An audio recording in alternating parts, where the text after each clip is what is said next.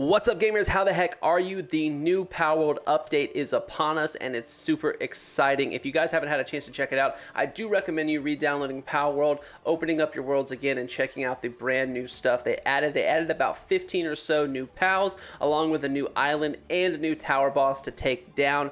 And trust me, it is insane and super fun. They also added a new summon boss that I know you guys are going to have a blast taking down. Bellinor was fun as it is, and this one is even tougher. Trust me, it is absolutely insane. In this video, I want to go over a few things that you may not have realized they added and some things that may have went under the rug, and I want to point out those things to you so you are aware and that you can start utilizing them as quickly as possible. So first and foremost, I want to go over, we all know the monitoring stand, but something that you might not have noticed is that sometimes when you hop into your Palworld, if it has been a while or something like that, they may have changed this for you by accident. The game may have suggested it to go to hard work or relaxed work. This is just a little bit of a bug, but just make sure you go back and set it to your normal work if you don't usually have it on relaxed work or hard work or even super hard work. Just make sure you go back and set that to normal. We knew that they had this available. Another thing that they have, we know we got the new set work preference thing. We got this a couple updates ago. This is super cool. I really like it. This works all pretty much the same. Just make sure all your settings are good there as well.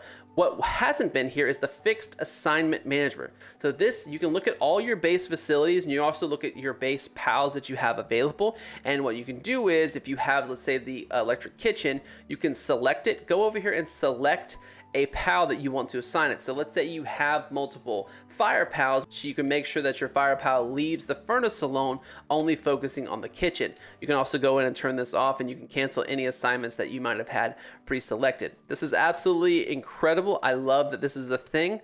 So if you guys use multiple pals for different things, then you can go ahead and select them to do the individual item. Love that. You no longer have to go and pick that pal up and throw them at that item and assign it. You can assign it from here.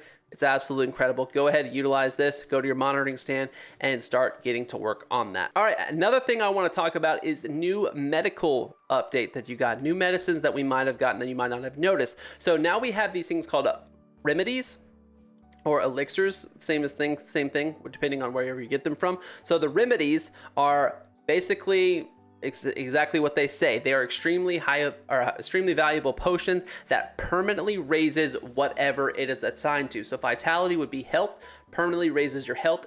From what I've seen, it raises it by 100. So if you drink this, it will raise your current health level by 100. Same with stamina, same with might. This will raise your attack power.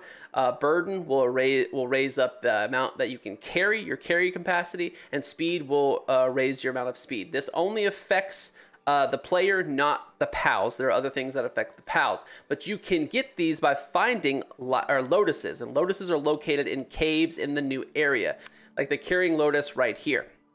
One of the more newer things that you will find in Palworld is a new merchant. If you head over to the Forgotten Isles Church Ruins, located at -460, -13, you will find the Metal Merchant.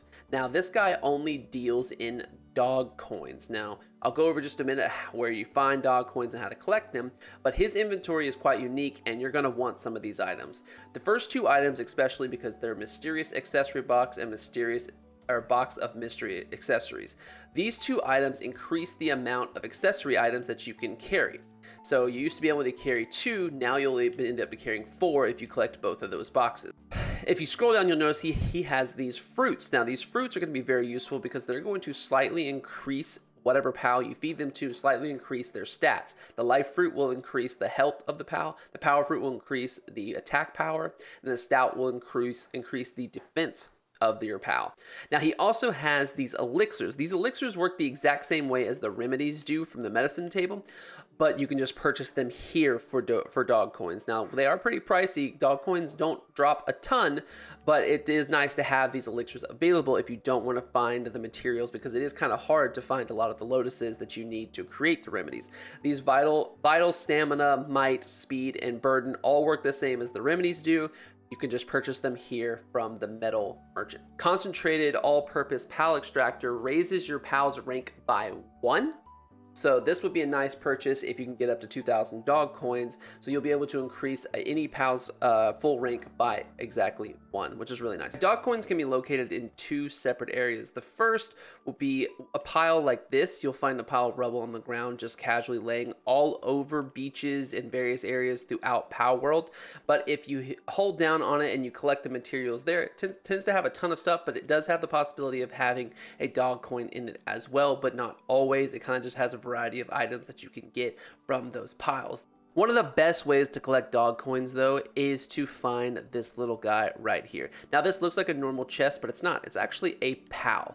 Now, this POW will not give off any information about itself until you interact with it. You'll notice that you can't unlock it, you can't put a key to it, none of that, and it doesn't give you any information like other POWs do, like their rank or what they are, for instance. So this won't do anything until you interact with it. Now, once you deplete its health completely or capture it, it will give you a lot of dog coins and possibly some other coins alongside some tech manuals.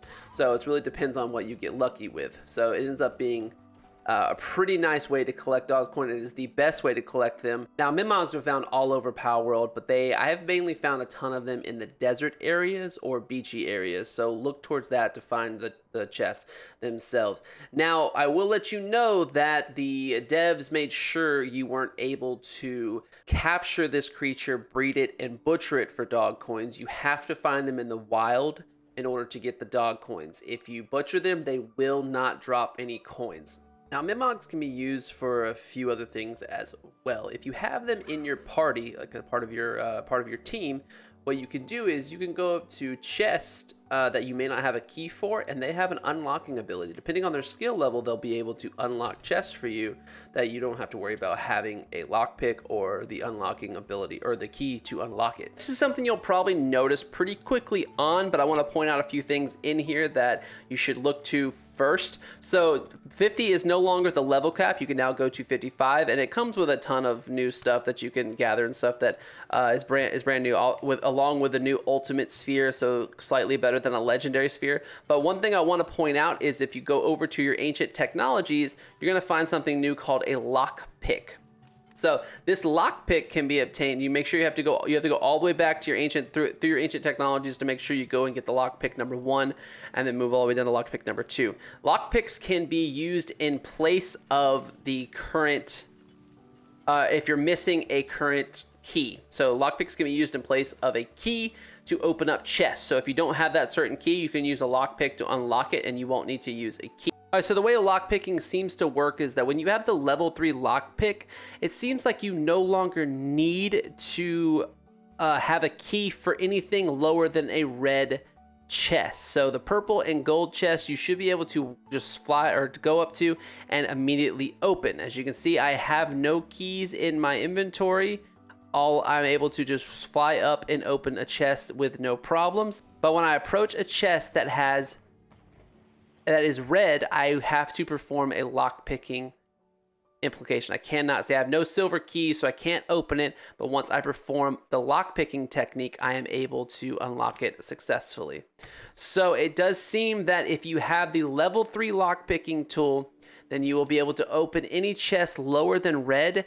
If it's a red chest, you'll have to actually do the lockpicking game to open it. But that being said, you have unlimited attempts to try it out, so you can stay there for as long as you like. You just may be attacked while you're fighting or while you're trying to open a chest.